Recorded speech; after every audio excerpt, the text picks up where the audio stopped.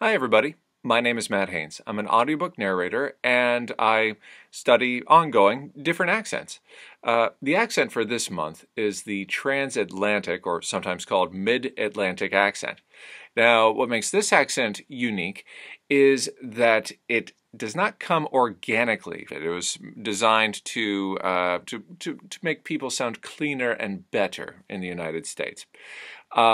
Popular in movies and popular in radio and popular in Ivy League and all that sort of thing. It went out of popularity after World War II. And what we're going to do today is break down some of the principles of the accent because it's still useful for characters that are back in that time, and then apply those principles to song lyrics, which is a technique I highly recommend. Ta-da! Let's give a warm welcome to the Mattoon, Matt Toon. It's a picture of me with my glasses on, and it's to illustrate how when I try this accent on, where it seems to be fitting in my mouth and my face.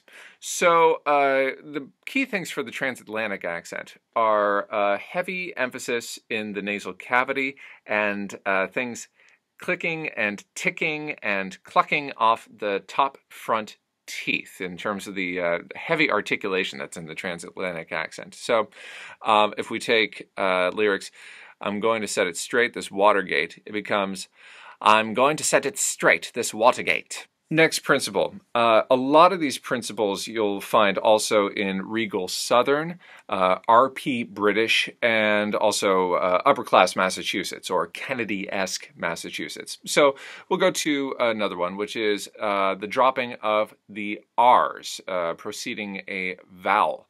So Watergate becomes Watergate. Next, the ah sound is broadened into an ah. So let's see, for example, if we have can't stand it from the song lyrics, it becomes can't stand it. We have very high articulation of the T's, which I cannot argue with as a theater guy. So typically, in a general American contemporary accent, we would almost turn the T into a D with the word water. It becomes water. In this case, it is water. The E sound at the end of a word that ends in a Y becomes an I. So clearly becomes clearly. Now, as far as I can tell, this next one isn't mandatory, but it still helps, which is heavily articulated L's a la Bobby Kennedy. So again, let's take the word clearly. It'll become clearly. All right, it is song time. We're going to take these principles, we're going to apply them to the lyrics of Sabotage by the Beastie Boys. I can't stand it. I know you planned it. We're going to set it straight to this Watergate. I can't stand rocking when I'm in here, because your crystal ball ain't so crystal clear. So while you sit back and wonder why I've got this gosh darn thorn in my side, oh my God, it's a mirage. I'm telling you now, it's sabotage. So, listen up, because you can't say nothing. You shut me down with the push of your button? Well, yo, I'm out, and I'm gone. You know, I just keep it going on and on. And what you see, you might not get. And we can bet, so don't you get souped up yet, scheming on a thing that's a mirage. I'm telling you now, it's sabotage. Why?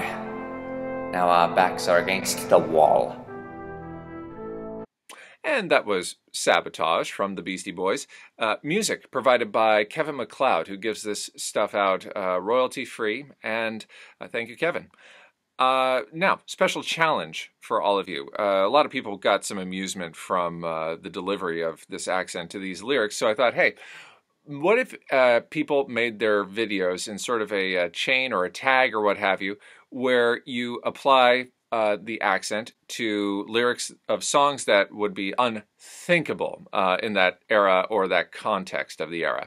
Hey, Master of Puppets, American Idiot, Gangsta's Paradise, have at it.